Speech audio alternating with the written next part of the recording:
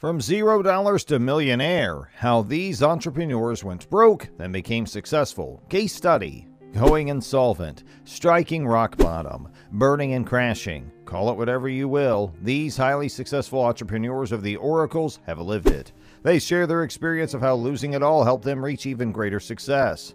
Let's face it, mistakes happen.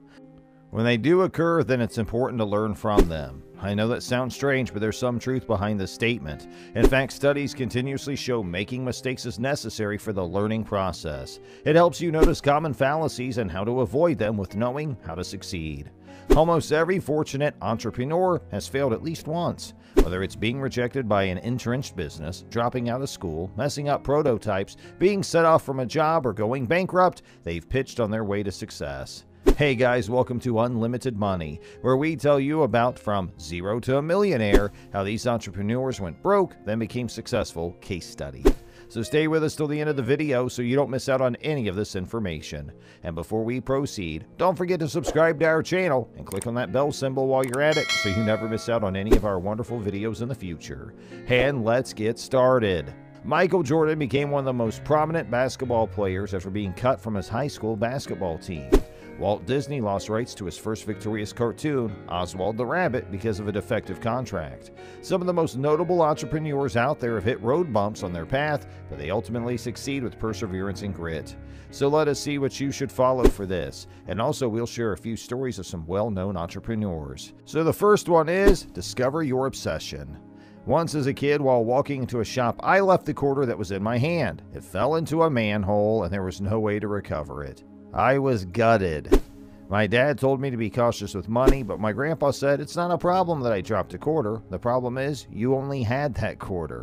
The same holds true for many people today. The amusing thing for me is that I had more money when I was 12 than when I was 25. I was entirely broke, a drug addict, and checked into convalescence. Today I'm a hectic millionaire and earn more in a day than I used to earn in a year a few years ago. It's all because I gave myself the allowance to become obsessed with success. When I began to own the fact that I was obsessed with personal fantasies of unbreakable wealth and fame, and the wish to create a legacy that would outlive my time on this planet, the world looked different and I acted adversely. Your obsession is the most treacherous tool you have built the life you dream of. Unfortunately, most people never point out what they are really obsessed with because they've been taught to deny their obsessions. Grant Cardone is a top sales expert who built a $500 million estate empire and is the author of Be Obsessed or Be Average. And he said, do not let that be you. Find something you're possessed with and embrace that obsession. The next is adapting to new realities. When the market slammed from 2007 to 2009, I focused on how to obey clients in this new reality. I modified myself to market conditions. I increased down on the business of helping clients manage this change in their own business. I helped them go from a traditional retail business to a diversified reach, where they worked with banks to sell bank-owned homes, distressed benefits, and short sales. Because this enclosed a significant number of homes sold during the crisis, the business lived.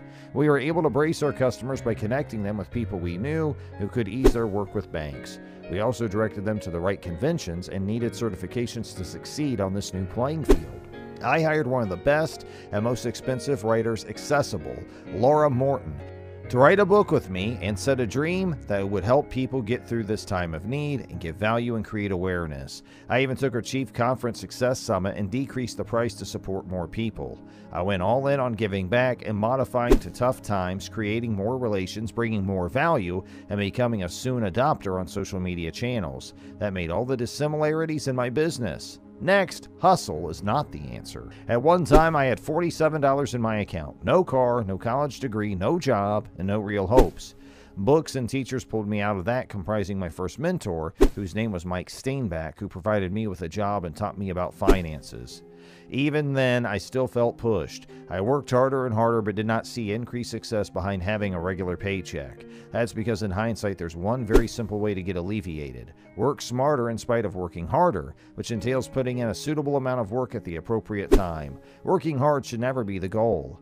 One of the reasons people get stuck for so long is that you buy into the lie that you're going to hustle your way out of it. No way. The top 10 richest people on the planet are not the absolute hardest working people. They grip 1 hour of work into the equivalent of 100 hours of work. These successful life stories of people like Bill Gates and Warren Buffett had mentors that saved them a massive amount of work by showing them shortcuts. Like a fuel-efficient car that goes more miles per gallon on less gas, the real aim is to work half as much and get 2 times as much done. The next one is rise from the ashes. In 2007, I lost my parents, sadly. I had no idea how to manage it, so I focused on the company I got. We placed a massive financial bet on our hosting infrastructure based on the promises of one company. In 2008, that company proclaimed bankruptcy, and I faced hundreds of thousands of personal debt that I could not pay again. I worked more 100-hour weeks and saw my relationships wither and watched the financial collapse begin to take hold. Customers extended their payments out and no new agreements came in. My ego and identity were bound to my company. As it failed, I saw myself as defeated.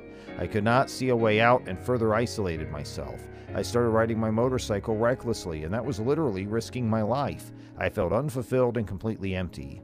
Seeing this action, my one friend told me to join these crazy folks called the Adventurists who drive bikes to Mongolia. After a few months, I found myself with 2 friends driving an ambulance 10,000 kilometers from the United Kingdom to Mongolia. The journey took approximately 2 months. Along the way, I got myself, started to learn who I was, and I wanted also to know who had my back and how I could make a change. By authorizing my company to survive without me, it began to scale and grow beyond my expectations. That led to an amazing period of success and fulfillment at that point in my life, which I have since surpassed. I share this because no matter your present situation, you're not alone anyway. A future of fulfillment always is possible. Do a quick search through the business records and you can get lists of successful entrepreneurs that started with nothing and still hit rapid heights of business success. You might be sitting there today marveling at how you possibly could get your idea off the ground, but with technology in your hands, it's never been easier to get your product to expand and your brand into the minds of potential customers.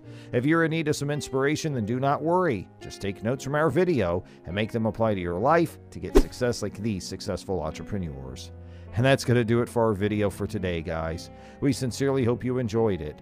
If you did, please click on the like button and make sure you share it with all your friends and family. And if you have any questions or comments for us, please share them with us in the comment space below. We always love checking in, and we always love to hear from you, our viewers. Without you, we wouldn't be able to do our channel, so thank you so much. If you have any other kind of feedback for us, we are always all ears for you. And if you have any requests for topics that you may like us to cover, let us know all about it.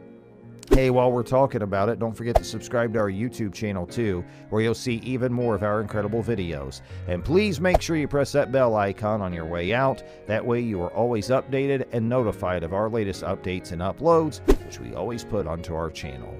You can always check out our other videos that have been specially selected just for you. Hey, we sincerely thank you for joining up with us today and spending time out of your busy day to hang out with us. And we'll look out for you in our next video. Hey, have a great rest of your day, and thanks so much for watching.